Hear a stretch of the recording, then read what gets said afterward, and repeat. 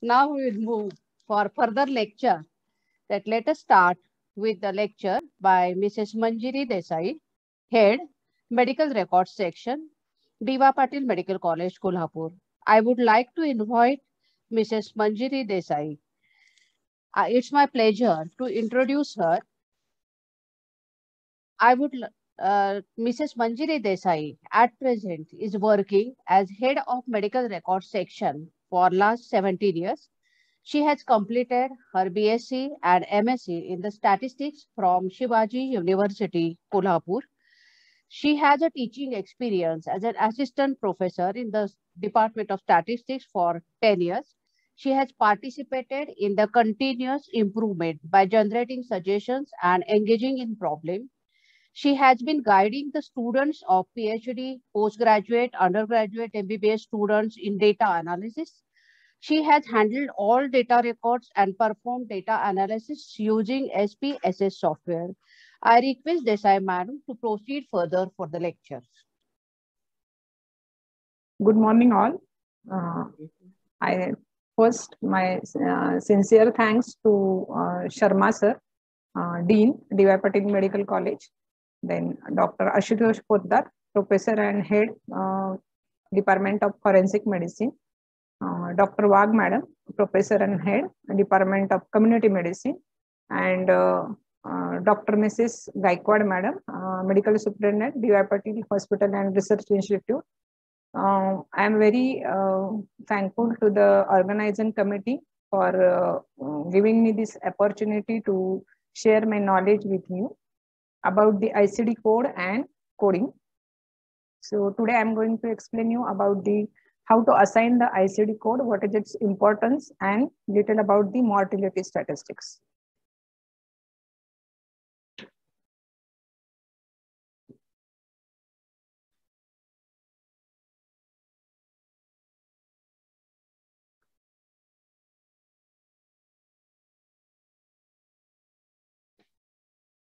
Now, clinical coding is a health administration function that involves the translation of written clinical statement into a code format.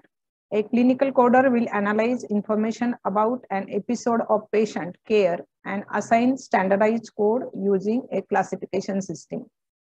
For example, for acute appendicitis is represented by the code K35.8. For coding diagnosis, most nations use International Classification of Disease 10th edition, that is ICD-10, developed by WHO. This is the photo of that book. It is the 10th edition. Clinical coding is a process of transforming information about disease or procedure into a numeric or alphanumeric format. Assigning a code for a specific diagnosis or procedure provides a way of standardizing the recording of clinical information. Clinical coding was originally applied to mortality data, but now used to classify all patient hospital episodes and procedures. Originally, clinical coding was used to categorize mortality data. Currently, it is the basis of hospital national database through which episodes of care are grouped into diagnosis-related groups with the main purpose of hospital reimbursement. In addition, these databases of clinically coded data are widely used in research, epidemiology, quality management, among the others. The accuracy and completeness of coded data is paramount for the appropriate hospital funding and epidemiology, and some research has been carried out to identify problems related to clinical coding. The following barriers with the quality of coded were identified. Limited understanding of medical terminology by coders, coder experience or problems in health records, such as lack of specificity of information register or classification system imperfection. So these are the some of the barriers in coding. The importance of ICD coding is the purpose of ICD and of WHO sponsorship is to promote international comparability in the collection, classification, in routine tables have been revised to reflect the new classification. This is the importance of ICD code. ICD codes provide more detailed information for measuring healthcare service quality, safety, and efficacy. Because better data will be provided via the ICD code set, it has the potential to improve the following things. It will give you the value-based reimbursement. Also, it helps in outcome measurement, in clinical, financial, and administrative performance measurement, the design of payment system and claims processing, reporting on new medical technology. It helps in improving reimbursement systems. It also helps in care and disease process management. The adoption of the ICD code set also allows for more accurate payment for new procedures, fewer rejected claims, fewer fraudulent claims, a better understanding of new procedure, and improved disease management. So this is how the ICD codes are important. The structure of ICD classification is the ICD is originally designed as a healthcare classification system, providing a system of diagnostic codes for classifying diseases, including nuanced classification of a wide variety of signs, symptoms, abnormal findings, complaints, social circumstances, and external causes of injury or disease. So these are the some precautions which has to be taken while assigning the codes to the diseases. ICD codes describes the patient's diagnosis, symptoms, complaints, condition, or problem. Use the ICD-10-CM code that is chiefly responsible for the item or service provided. Assign codes to the highest level of specificity. Do not code suspected diagnosis in the outpatient setting. So these are the some of the precautions to be taken while assigning the ICD codes. Now these are the series of ICD codes in alphanumerical format. This series contains A00 to B99 contains will include certain infectious and parasitic diseases. C00 to D49 will contain neoplasms. Then D50 to D89 includes diseases of blood and blood forming organs and certain disorders involving the immune mechanism. E00 to E89 will include endocrine, nutritional, and metabolic diseases. F09 to F99 mental, behavioral, and neurodevelopmental disorders.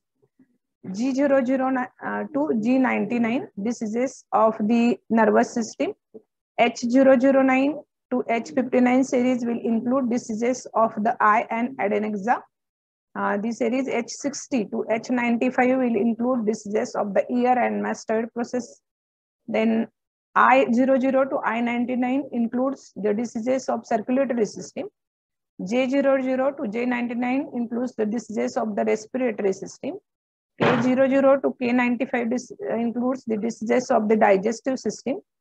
L00 to L99 includes diseases of the skin and subcutaneous tissue.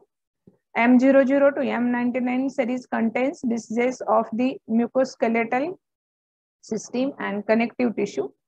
Then N00 to N99 includes the diseases of genitourinary systems.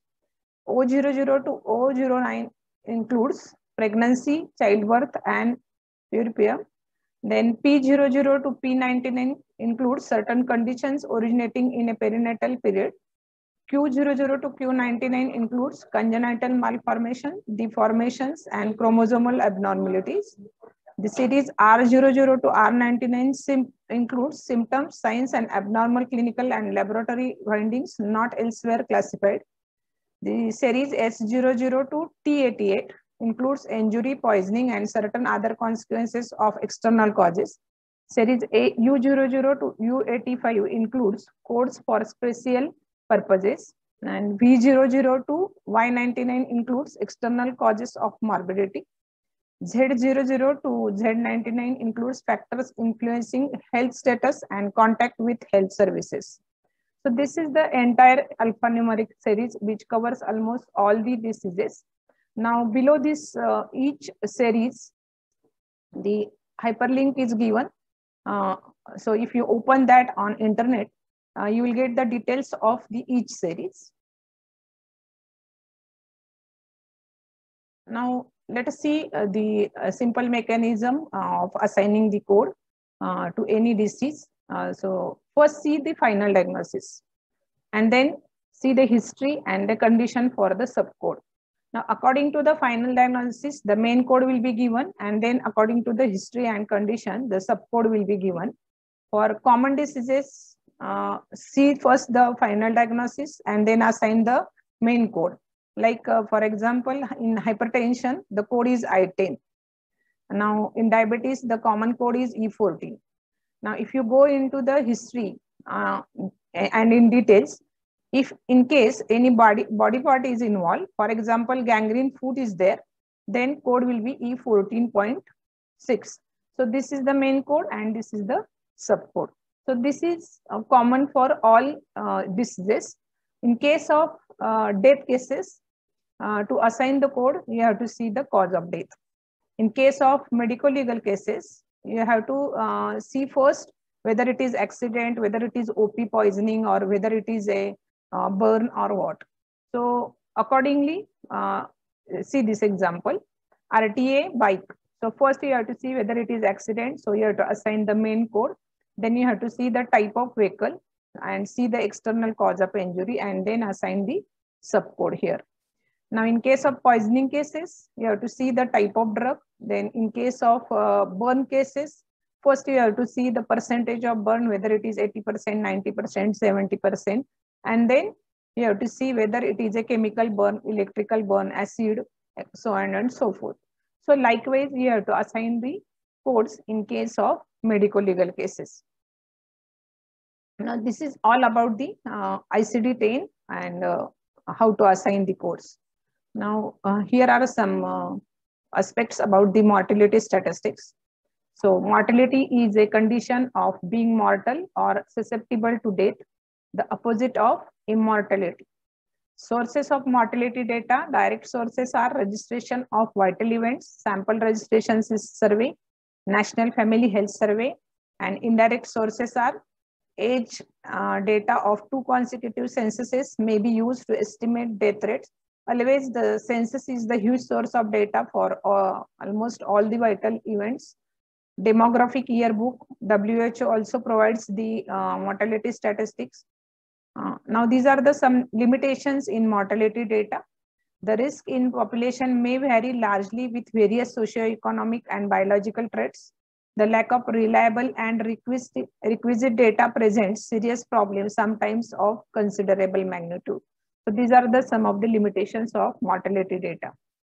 Now these are the some main measures of mortality: crude death rate, age-specific death rate, cause-specific death rate, infant mortality rate, maternal mortality rate, pregnancy-related mortality rate, life expectancy at birth, years of potential life lost.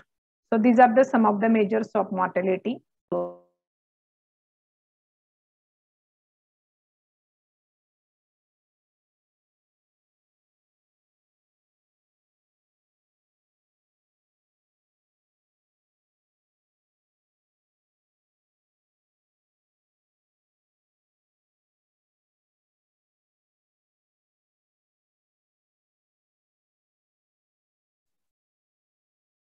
WHO death tables by country as a resource. This is the link, WHO link for death tables. Each country should develop national cause of death tabulation list to meet specific needs. Now, these are the ICD recommendation for coding various levels of details available, diagnosis, location of event, contributing conditions, etc. and age classification vary by indicator. So this is the standard age classification we have to use. Now, ICD recommendations for cause-specific mortality tabulations are major civil division, state, province, region, country, town or conurbanation of greater than 1 million, otherwise largest town with population greater than or equal to 1 lakh, national aggregate of urban areas greater than or equal to 1 lakh population, national aggregate of urban areas less than 1 lakh population, national aggregate of rural areas. So include definitions of urban and rural, whereas where medical certification of COD is limited to certain areas, separate figures for deaths not medically certified. So you have to mention all this. These ICD tabulation list is a list of causes of mortality adopted by WHO World Health Assembly in 1990 is general mortality. Condensed list contains 103 causes. General mortality selected list contains 80 causes. Infant and child mortality condensed list contains 67 causes. Infant and child mortality selected list contains 51 causes. So which list to use? Condense full range of ICD categories. Selected list atoms significant for monitoring population health status at subnational, national, and international levels, and customized for local use if no international comparison is there. So we have to use this list accordingly. Now, these uses of these mortality statistics are to identify population group with highest number and percentage of deaths, to rank causes of death by main groups and underlying cause. So these are the main uses of mortality statistics. Now these are the some of the tables and graphs which shows you which will enable you to do the comparison between the different mortality statistics. Now this is the crude and age adjusted deaths. So age adjusted and crude rate is compared here over the different census years. Then this is percentage distribution of death by sex and year of death. This dark brown color stands for male and this is a faint brown for female. So line chart is shown by two different colors for comparison of male and female distribution of death over the different years. Now this is the percentage distribution of death by age and sex. So according to the age wise, male female distribution of death is shown by line chart. Then this is the again line chart, age adjusted death rate by subpopulation. Different populations are shown. You can see the trend over the different years. Now this is the proportional bar chart showing the distribution of natural and non-natural causes of death by the year of death. So this part will show for the non-natural death, faint yellow, and dark yellow will show for the natural death.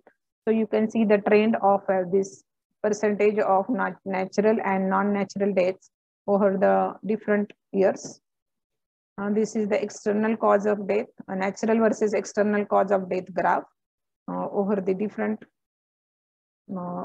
age-wise classification is there. So likewise, you can compare the different mortality death rates accordingly. This is the life expectancy differential by sex and race. Natural deaths due to ill-defined causes are shown by simple bar chart. So these are the some of the graphs. Now, this mortality statistics plays an important role in public health. Mortality data is the only data that is available in many of the developing countries. Such information is easy to obtain, and due to nature of the event, probably it is reasonably accurate. Mortality data is the beginning point for many public health studies.